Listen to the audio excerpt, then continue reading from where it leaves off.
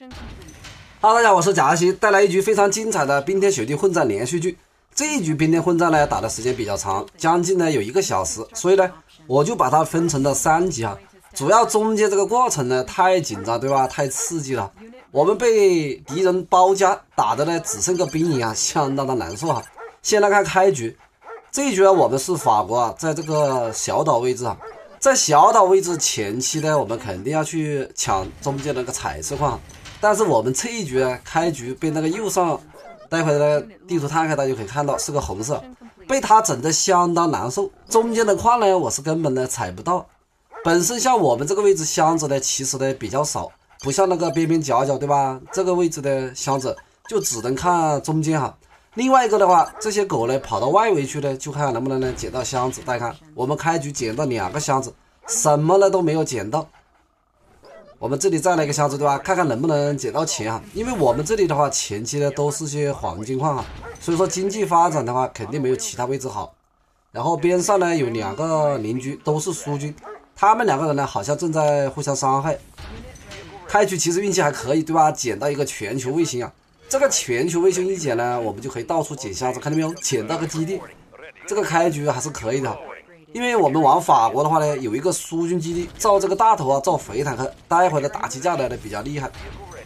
目前呢，我们就准备到中路去采矿，这个基地拉回去呢，还得要小心一点啊，万一被那个蜘蛛上了，我们要造一个工程师啊，抢修一下，然后呢捡个升级。这个时候注意看啊，这个右上的红色来了，这家伙呢捡了一个天骑，捡了一个磁能，你看那个磁能已经是1星了，对方这个蜘蛛想要追我，我们往后退，打掉蜘蛛。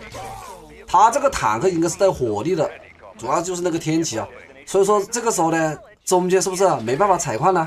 一旦中间没办法采矿呢，我们这个经济发展其实呢不是很好。但是那个红色在中间弄了一下我之后呢，又跑去那个右中啊，看来呢他是想把那个绿色带走之后呢，再过来整我啊，所以说呢，我们接下来要赶快造一个大炮，但是你看手上对吧，特别卡钱哈。这里有个箱子啊，还好呢，捡到一个钱啊，家里面你看，这个时候呢也是正好呢来了2个箱子，又捡到一个基地，现在呢有3个基地啊。好，我们再捡个箱子，这个红色直接把那个绿色带走了。你看这个红色，他想过来整我，稍微有点卡钱呢，我们就把这个基地卖了。我们这个时候必须造一个大炮防守，主要他这个坦克带火力有点厉害，这样子大炮一放的话，他这个坦克想过来打我老家呢，肯定是打不下。一旦他打不到我老家呢，你看他这个坦克又跑到中间呢，不让我采矿。这个家伙自己那么好的位置，我采点矿怎么了？你看，直接过来打电厂、打矿场，没办法，我们直接卖了。现在呢，我们这个牛车呢，就只能在家里面采矿。注意看手上这个经济，非常非常卡钱啊。好，跑到外面捡捡箱子，但是在外面捡箱子呢，又得小心蜘蛛啊。所以说我们要造2个多功能，然后配2个工程师，整个奶妈车跑到外面捡捡箱子。刚刚我们在高地呢整了一个大炮啊，这个大炮加上下面这个大炮，2个大炮加上地堡呢，肯定是可以守住啊。而且我们这一局呢还要小心那个黄色，因为这个黄色刚刚那个绿色对吧没了，他接下来呢肯定会整我哈。然后我们在高地再来一个大炮，这样子这个防守对吧，那就没问题了。只不过你看中路这个红色他那个天骑哦。这个天骑是带火力了，这个家伙呢就是不让我采矿，他那个天骑是锁定我这2个奶妈车的，直接一枪给他崩掉。他这个犀牛坦克打坦克呢都是1炮1个。本身呢我们手上矿场呢已经好了，但是这个红色你看家里面那些犀牛啊全部来到中间，就是不让我采矿。来嘛，我们在这个上面放一个大炮，我看你的坦克还要不要下来。现在我们就要造这个苏军的兵营了，主要这个路口的话呢，光靠大炮防守肯定是不行，还得多造点那个大头。你看这个红色，这家伙呢又来了，就是不让我采矿。算了算了，不要了。其实这个红色家里面没什么坦克，他的坦克呢全部来到中间，就是不让我采矿。你说我采点矿怎么了，对不对？他这个坦克停在这里呢，还不如啊放在家里面去捡捡身心，捡捡属性。他就应该呢先把左边那个法国的那个橙色带走，偏偏对吧，就是要过来不让我采矿哈。然后我们接下来呢就准备继续造大炮来嘛。这个大炮一环扣一环，他想压制我中间的话，肯定也是压制不住哈。待会呢我们就找机会从这个路口延伸过去啊。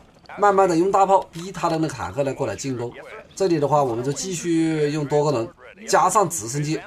像我们玩法国的特别喜欢造这个直升机啊，有些时候造这个直升机的作用也是非常大的，因为这个路口呢，你这个坦克不好冲过去，可以利用直升机对吧，飞过去捡箱子啊。这个红色你看又来了，就是不让我采矿。他不让我采矿呢，他还把中间的矿打了。你自己把牛车拉过去采嘛，对不对？你把这个矿打掉，实在是太残忍了。你看这家伙拿着坦克强行拆我的大炮，你拆嘛没关系啊，反正我们重要的东西呢他打不到。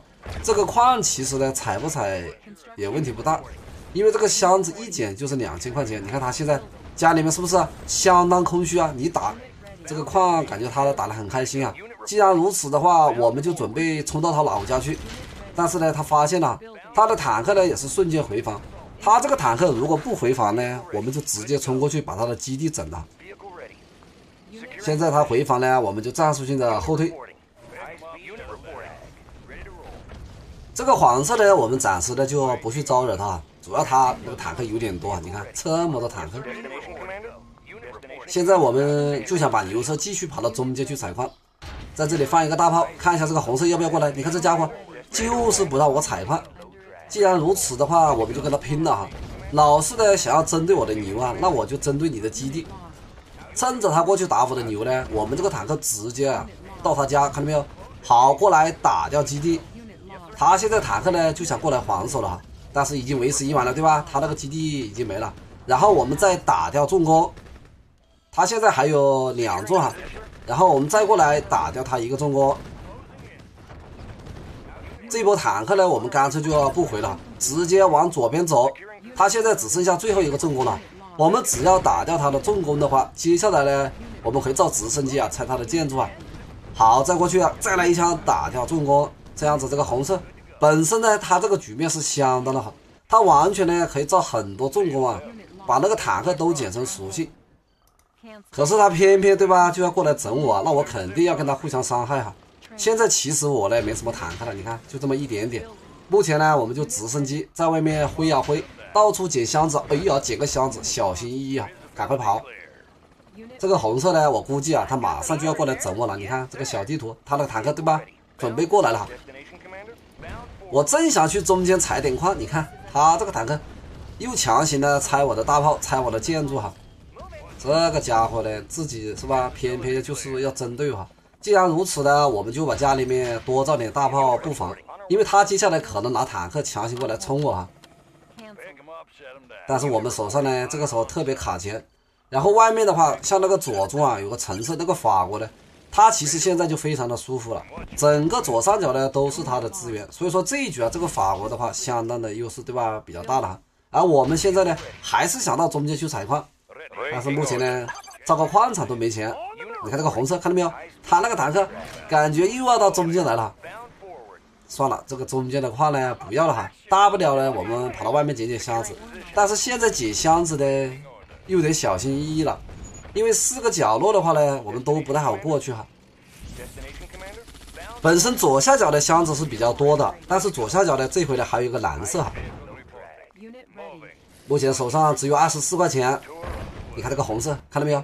他的坦克闲着没事干呢，把中间那个矿呢都给他整的。你打嘛，反正采不成矿呢，其实也无所谓哈。然后我们直升机飞到红色家里面去捡箱子。目前这个架势就是哪里有箱子呢，我们就赶快过去捡哈。这个红色呢，我们要快点把它带走啊，不然他的话呢，总是对吧，不让我采矿哈。但是现在也比较卡钱，这家伙呢还过来拆我的电厂。本身呢，我们是可以从这个位置啊一直延伸呢造大炮，把它的建筑呢全部拆了。但是这回呢比较卡钱，主要他那个坦克带火力，拆我这个建筑拆的比较快哈。下面呢我们就要多捡点钱呢，多造大炮啊。本身这个红色呢，我们肯定呢直接延伸过去就可以把它带走。但是这个时候注意看，这个黄色来了，看到没有？这个黄色这么多坦克一过来怎么顶啊？根本呢顶不住哈。因为我们家里面只有这个大炮，这坦克呢，你看就只有这几个，对方强行过来打掉我的基地，怎么顶？根本呢顶不住啊！对方强行拆我电，现在呢我们还有电啊，赶快卖大炮。对方拿坦克想强行拆，但是没关系啊，这个位置呢，我们这个大炮比较多哈，这一波算是守住了。虽然是守住，但是你看我们现在只有一个兵营了，还有一个重工，但是呢没办法造大炮了。一旦造不了大炮的话，我们想去打那个红色，是不是根本不好整啊？虽然说呢还可以造那个小灰熊，但是这个小灰熊啊没什么太大作用啊。我造个120个小飞熊呢，面对红色他那个坦克，对吧？根本打不过哈。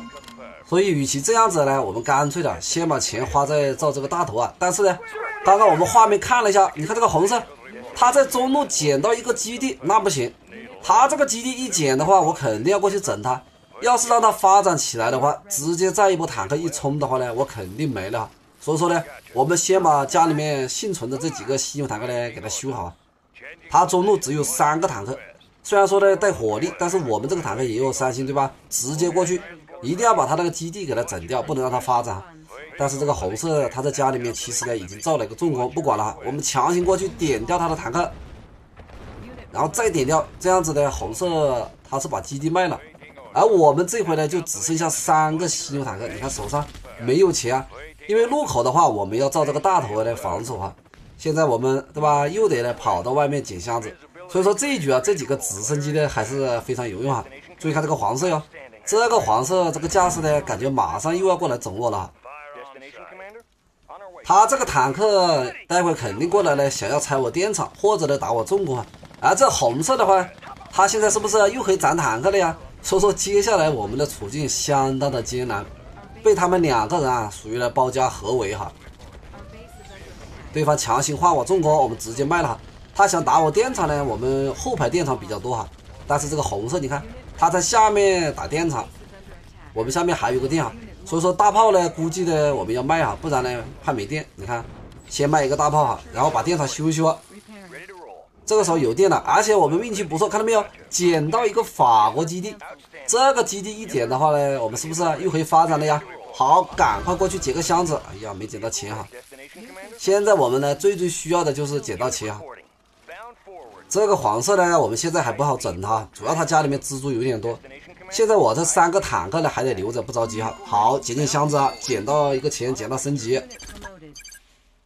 先补一个电厂，然后呢我们再来一个矿场。这个大炮呢还是有点少，但是这里捡箱子的时候呢，你看中标了对吧？